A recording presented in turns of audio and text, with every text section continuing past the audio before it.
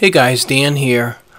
Just wanted to show you a couple of things I came across last week on this little yard machine snowblower. This was something I was doing a quick tune-up on and repairing some wheels. First thing were these plastic wheels. These things are dangerous. They actually had a recall because the tires, people were putting too much air in the tires and they were actually exploding.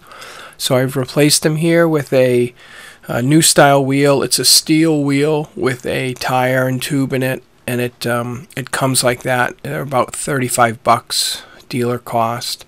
Here's the model and serial on it, and the engine's a 5.5 horse, like a little LH195 cc. So just want to show you this issue I came across, and it was a strip spark plug thread.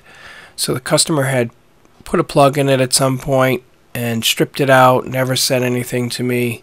So I had ordered the wheels and some other parts for it, so I was really locked in to repair it. And here we go. So I didn't have a cylinder head for this 5.5 horse, so I said, you know what, why don't we try this fix-a-thread kit? I've seen these all the time around, and I know people use them, and they say they work pretty well. So I started taking it apart, and my plan was to pull the head off it and bring it up on the bench, and then thread the new spark plug threads into the cylinder head and put the insert in.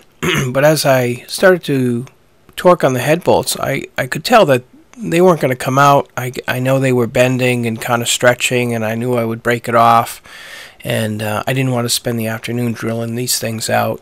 That'll be a total shitstorm. So I really didn't have any choice. So what I ended up doing was taking the tool and threading it into the cylinder just to see how far down it would go. And turns out it only went down a little ways before it'll bump into the top of the engine. So in the end, I really didn't have any choice.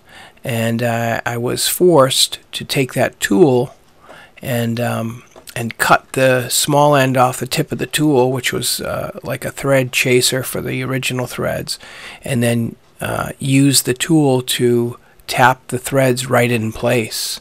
So here you can see I've used the tools, I've tapped it right in place. I know that's not good practice to make a bunch of aluminum threads in there, but what I did was just close both valves and blew it all out with the air hose after. So here, this is the original tip of the tool, and I just took my whizzer and cut the tip off, and I used the tapered. You can see it's got a big taper in it here, and that starts the cut, and then it threads in. And son of a bitch, that thing cut right into that soft aluminum and made a really, really nice thread.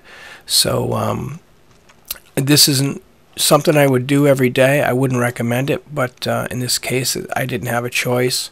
With the kit they give you 3 insert sizes. You can see there's threads on it, and then there's like a little knurled pattern. So what you do is you thread that thing in, and then you take their tool here, you see the knurl is at the top, you hand thread the thing in, and then they have a tool that actually you put in there. It's just a round bar tool, and then you slam the hammer down on the tool a few times, and what it does is it pushes the knurl out into the head. So here's the tool.